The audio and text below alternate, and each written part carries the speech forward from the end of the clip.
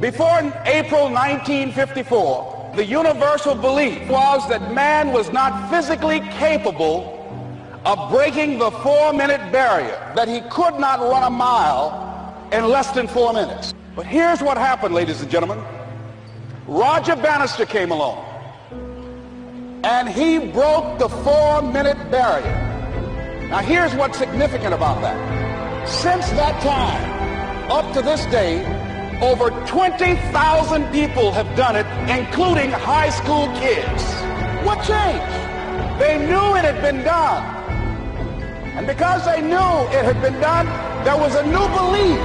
And they didn't deny saying that you know in your heart that if someone has done it, then you can do it. It's possible. And that if someone can make their dream become a reality, that it's possible. That you can make your dream become reality. It's possible. We're talking about an ark, right? I mean, an ark? An ark is huge. I don't even know where I would begin. Al, I hear that a lot.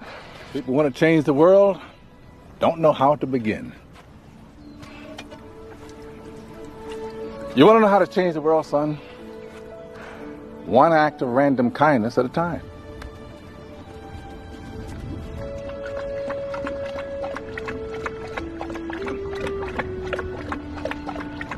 Build the ark.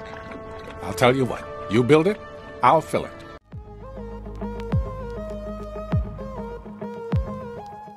The lesson I want you to learn is it doesn't matter what you look like. You can be tall or short, or fat or thin, or ugly, or handsome, like your father.